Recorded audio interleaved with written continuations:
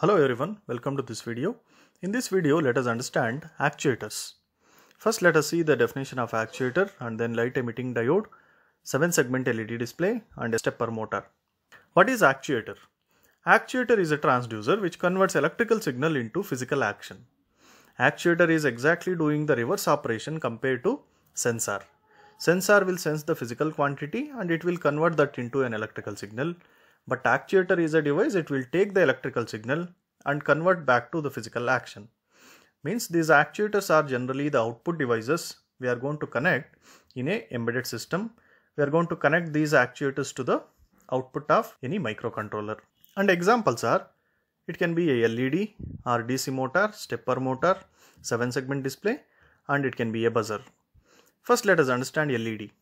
LED is an output device. We are going to use this LED to indicate some presence of action. Means, suppose in an embedded system, we need to indicate that embedded system is on, we can use this LED. When LED is on, we can say the device is on. When LED is off, the device is off. Similarly, we can use this LED to indicate the battery low condition, charging of the battery, etc. How to use this LED to turn on and turn off? We can see here.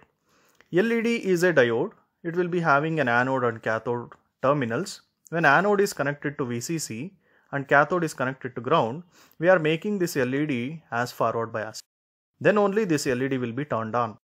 And when the anode is connected to ground and cathode is connected to VCC, the LED is off, we can say. So what is there in the LED then? This LED will be having a LED chip inside and also it will be having a reflector tray. And epoxy resin lens is there inside and there will be a gold wire. And how to indicate the cathode and anode of this device? Anode will be a lengthy one, cathode will be a short one in the connection terminal, so that we can identify this as anode and this as cathode. To make this LED to turn on or turn off, there are two methods. One is current sourcing method, another one is current sinking method. What is current sourcing method? So let us assume a LED is connected to a microcontroller. Means since it is an output device, this LED is connected to a port of microcontroller. This PD0 is a port. When this LED will be connected to a port, this port may give the value 0 or 1 to make this LED to turn on and turn off. But here it is an anode and it is cathode.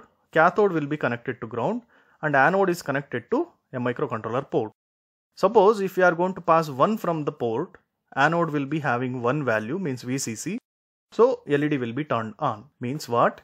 Here we are sourcing this LED with a current source, or it will be sourcing the LED with a current, so to make the diode to turn on. And if we pass 0, the current will be 0 flowing through the diode and it will be off. This method will be called as current sourcing. Then what is current sinking? Current sinking method will be having a connection of diode to a port in this way. Anode is already connected to VCC and cathode is connected to the port of the microcontroller or microprocessor. Whenever this port will be having a 0 value, LED will be turned on. Means what? VCC is responsible for current flow through the diode or LED. That current will be flowing to the microcontroller port. Means port will be act as current sinking here. It is consuming the current, we can say. Suppose if we pass 1 from the port, what happens? This diode becomes reverse biased and LED will be off.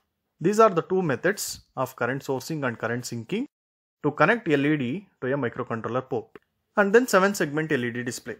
This 7-segment LED display is going to use the LEDs. There are 7 LEDs here to display a number. A, B, C, D, E, F, G are the 7 LEDs. And also we will be having an 8th LED to display a decimal point. So it will be an 8 LED device. We call it as 7-segment. Why? Because to display a number we are going to use 7 LEDs or 7 segments, we can say. So in the previous topic we have seen, to turn on and turn off the LED we may use a ground connection to cathode and we can use the anode from the ports. Otherwise we can connect to a anode to a VCC and also we can using cathode connection also.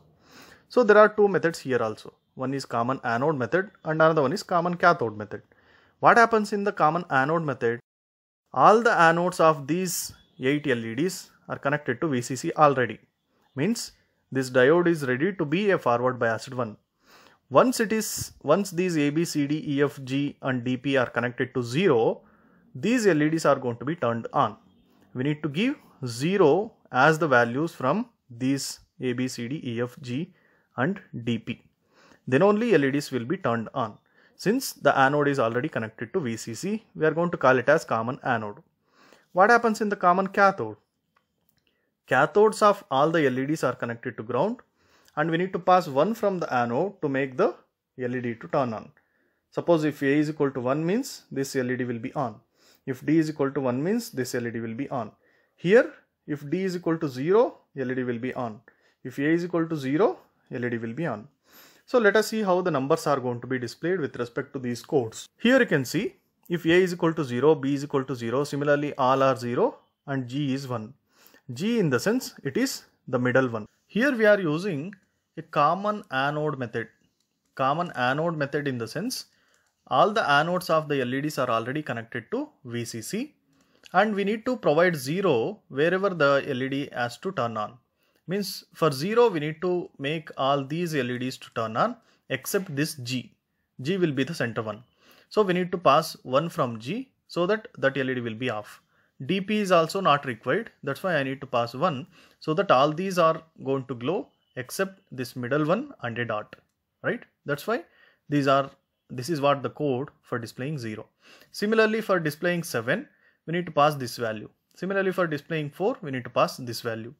This is how the LED is going to be used as a 7-segment display to display numbers from 0 to 9. And here is the microcontroller 8051 and these are the ports. Port number 2 is used.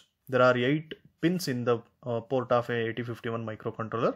So starting from 0 up to 7 there are 8 pins here in the port 2. These codes from A, B, C, D, E, F, G and DP making the LEDs over here to turn on or turn off, that is indicating the values 0, 1, 2, 3, 4, 5, 6, 7, 8, 9 correspondingly. Then we will be having stepper motor. Stepper motor is also an actuator. It can be used as an output device. This stepper motor is going to use one permanent magnet. Here you can observe this is a permanent magnet. And we will be having 4 coils. These are not the permanent magnets. These are the coils wounded. And we are going to energize these coils to act as a magnet. So these are the 4 different values we are going to pass to make this permanent magnet to rotate. Let us understand that. There are 2 types of stepper motors. One is unipolar stepper motor and another one is bipolar stepper motor. In this unipolar stepper motor we will be having 2 coils per phase. Let us consider this is one phase and this is another phase. So 2 coils are required per phase here. A and C are the 2 coils, B and D are the 2 coils here. But in bipolar stepper motor we will be having only 1 coil per phase. This is 1 coil and this is the other coil for 2 phases. And how the rotation will be? If we consider a full step rotation, we need to energize the coils A, B, C, D in this method. Here wherever H is there, that is indicating the value 1. Wherever L is there, it is indicating the value 0.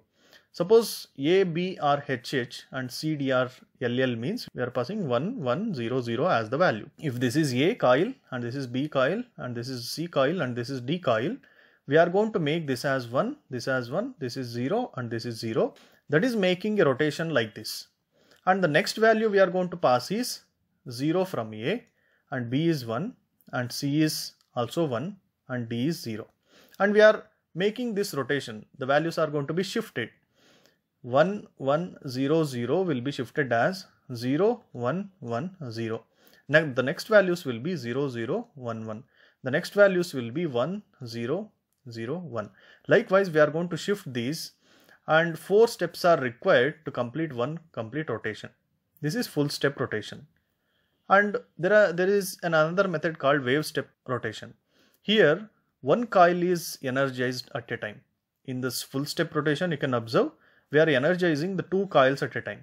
We are energizing the 2 coils. Here also we are energizing the 2 coils by providing value 1. In the wave step method, we are going to energize only 1 coil and these coils are not energized with value 0. 0 indicating not energized. Here H indicating the value 1. So coil 1 is energized to take a 1 step rotation. Similarly here also only coil B is energized. Here coil C is energized, here coil D is energized.